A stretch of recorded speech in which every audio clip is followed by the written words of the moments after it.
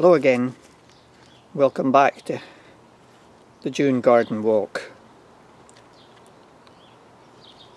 The garden at this time of year is going through one of these phases. The leaf canopy, as I mentioned last time, has come out, but there's some different plants. A lot of the early stuff is now gone back to bed underground until next year, or at least until the autumn. But we've got some others up here. We've got some of the lovely irises that come out, and in behind this fantastic laburnum growing there. Really a beautiful tree, and it's just at its prime just now. I'm standing here beside the pond, which at this time is quite overgrown. But you get an idea of this as well, the light and shade that this kind of garden creates.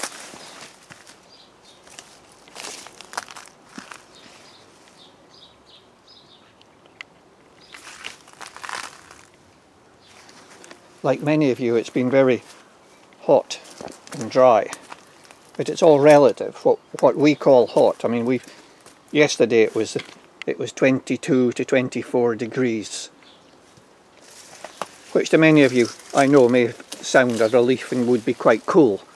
But for here in Scotland, what we Scots are used to, and what the plants that we've selected have been accustomed to, it's very hot and also very dry.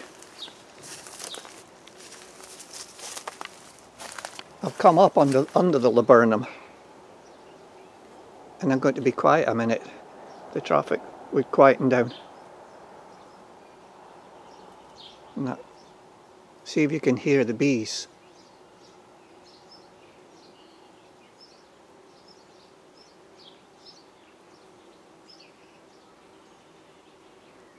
Because this laburnum is just humming. Through there at the back we've got honeysuckle wild plants growing.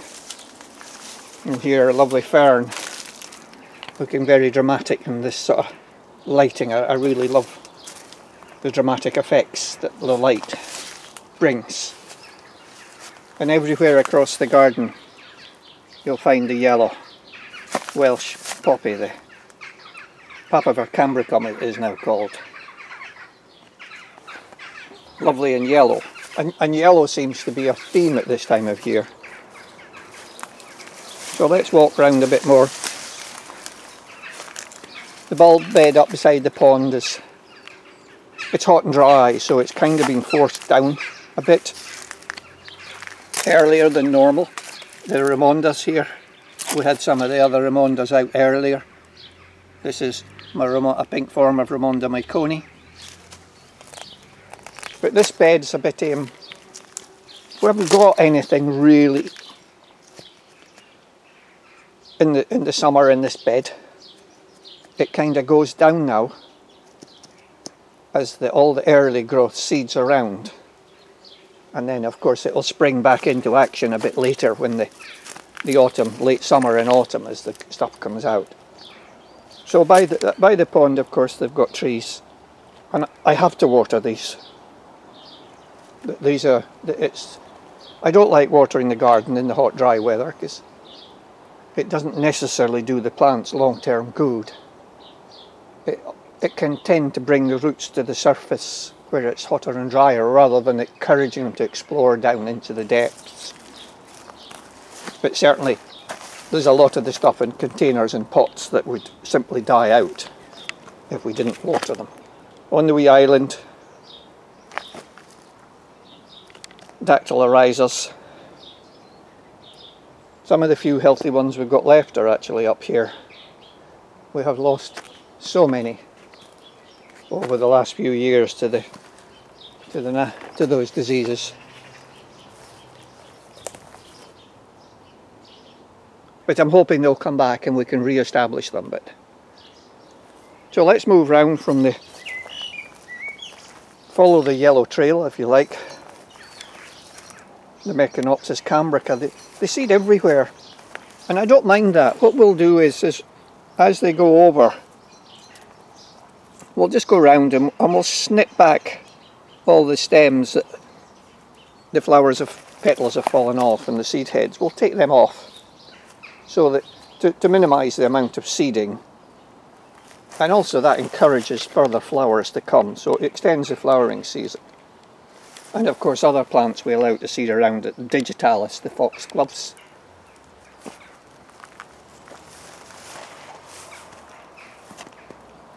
Up here, a lot of the plants, you can see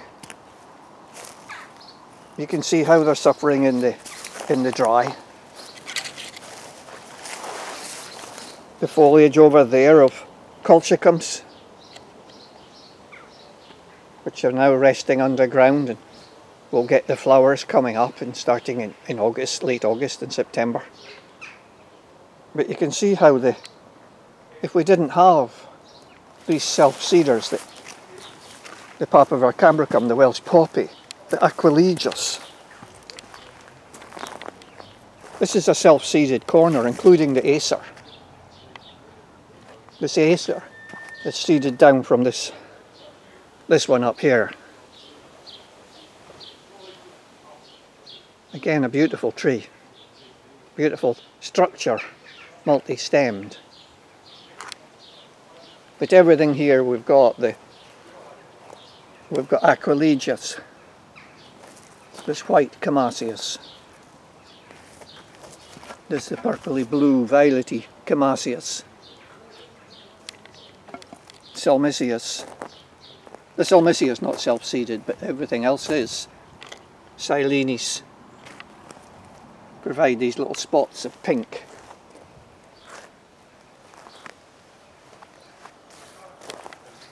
And another area that I've given up trying to keep the gravel free of plants. I'm fighting a losing battle, so I'm just being selective what is allowed to seed in. Some more Dactylorizas in there, and Salmisias.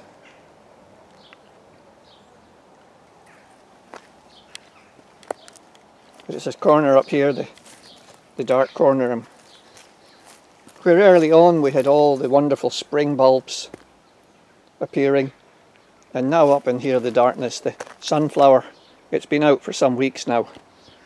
A Doronicum. I can see some of the Corydalis looking really dry and burning off, but they tend to survive it as long as it doesn't happen every year.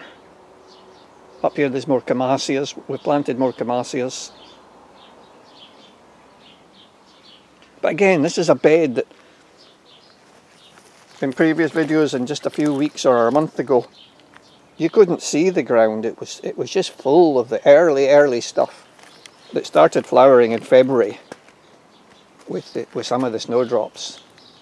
And then all the erythroniums that came, they're all down here now in seed. So they'll seed around.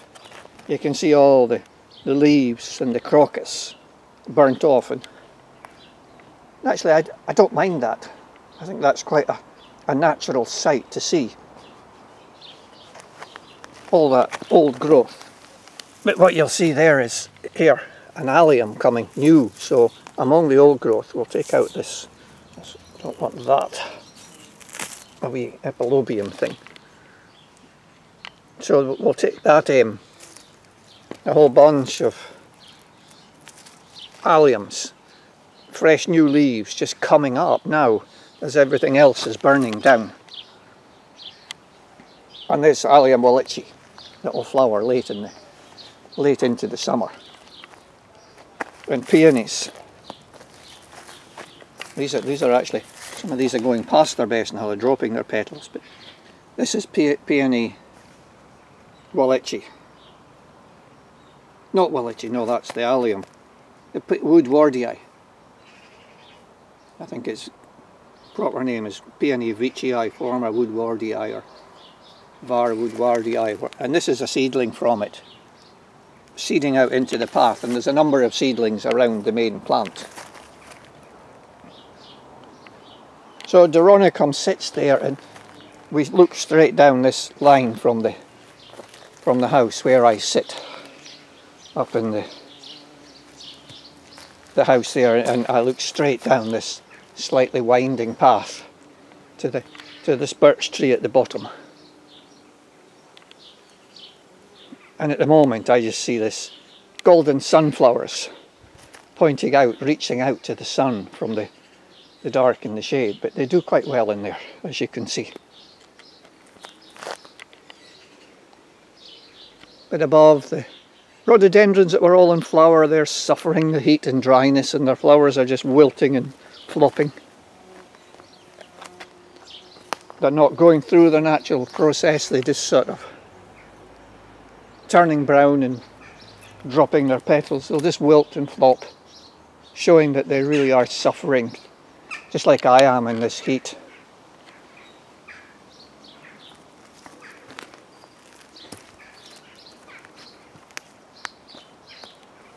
But it is lovely, these wild areas. If you read my latest Bulblog diary online, which if you haven't found it you can get from on srgc.net, and just check out Ian Young's Bulblog, and you'll be able to read the latest edition where I write about the plants and the wild inspirations that inspire our planting style in the garden, and our whole method where we accept plants that many might call weeds, but we don't call them weeds, we call them wildflowers, because these bring variety and interest to the garden, help the biodiversity.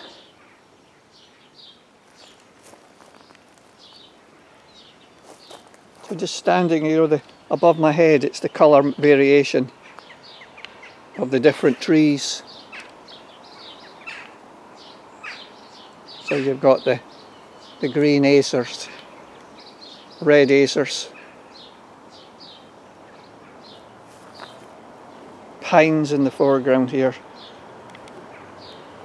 A sorbus that's not, Sorbus hopihensis isn't happy. We're getting dieback on it, and I'm not sure if it's all got the dieback. There looks to be reasonable growth at the very crown, but I'm not sure it's going to survive. And I don't know if that's the heat or some of these pathogens that have been coming in and affecting some of that family. And then the birches, and cotoneasters, and many others. Plenty of trees in a garden.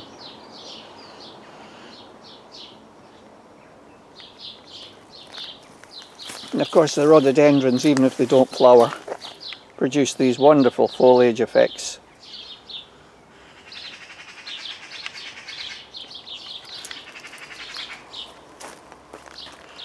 So let's just head down.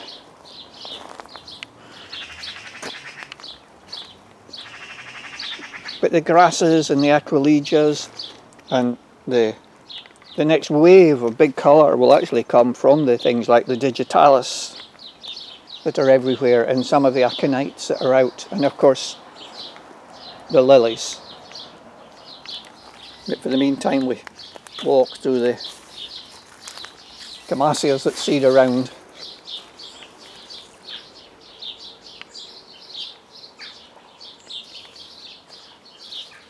Oh, I see there's more. This is another wave we're getting, I'm just spotting. Coming out, of course, the Arisemas. There's a whole bunch of them. Will pop up in here. Can't see on this screen because the light's shining in it. But there's a whole lot more coming up in here.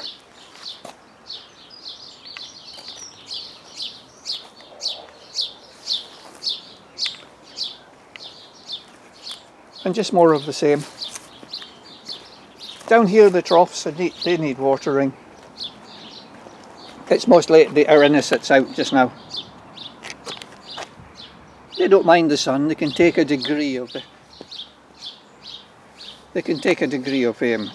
dryness. And then some little primulas. They're pretty tough, some of these primula types. But a range of little troughs.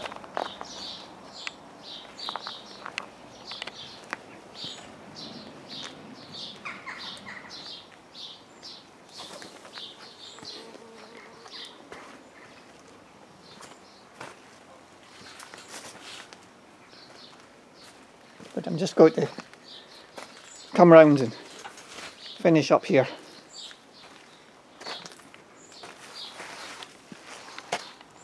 In the shade at the moment, where the troughs and the raised beds are. And the garden, like me, suffering from the heat and the dryness.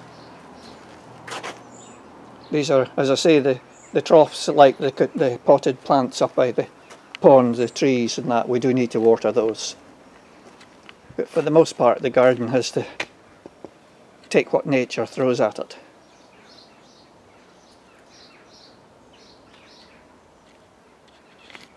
But as I say, there is a wildness to it just now.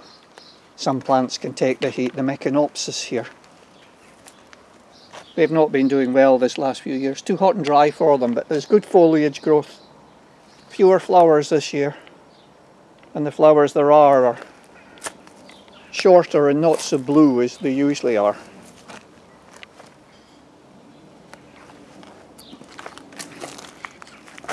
But it's a good place to stop now, and I'm going off to get a drink, and thanks for being with me if you've stuck around this, and I hope the summer is good for you and your plants can survive what summer throws at us. And I'll see you next time. Bye for now.